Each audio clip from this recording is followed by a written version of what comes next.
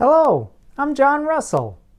I was recently watching a classic American movie called Cool Hand Luke.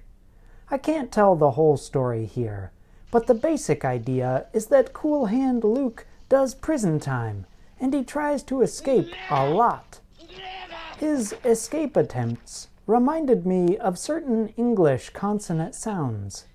They are called nasals. I'll explain.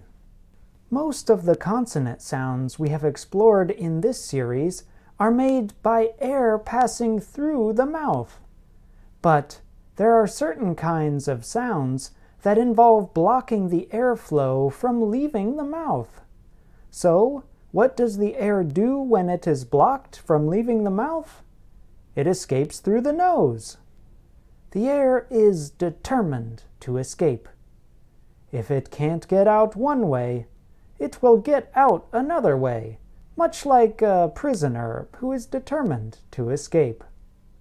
In American English, we have 3 nasal consonant sounds. M, as in man, m, as in natural, as in escaping. Those 3 sounds all involve blocking the air from escaping through the mouth.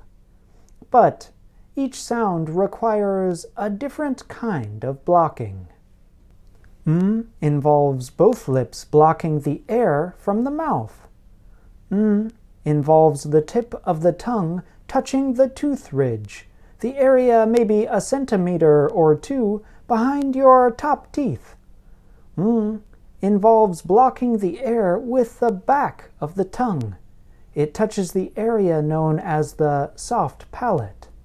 If you ever hear English speakers talk when they have a cold or allergies, you will notice that their nasal sounds, become distorted or unusual. This is because the air is being blocked at the mouth, and it cannot escape from the nose as well as it normally would. That's all for today. Keep up the good work.